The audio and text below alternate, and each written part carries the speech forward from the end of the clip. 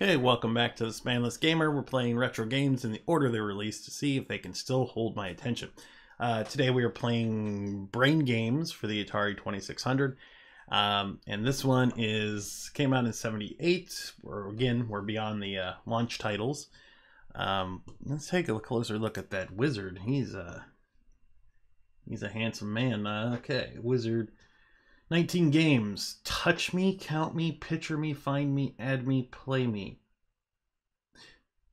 This wizard might be hitting on me. Yeah. Back of the box. Pretty basic. Again, it's using these keyboard controllers that I don't have, so this is probably going to be really short. But let's take a look at the game. Alright, so...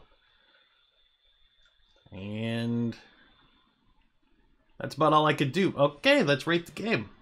So, I'm going to give graphics a 0.2. Sound, we're going to give it a 0.25. Music, 0. Story, 0. Controls, I have no idea. Funness, 0. Does it hold my attention? Nope. Overall, 0.1. All right, that was it. We'll see you next game.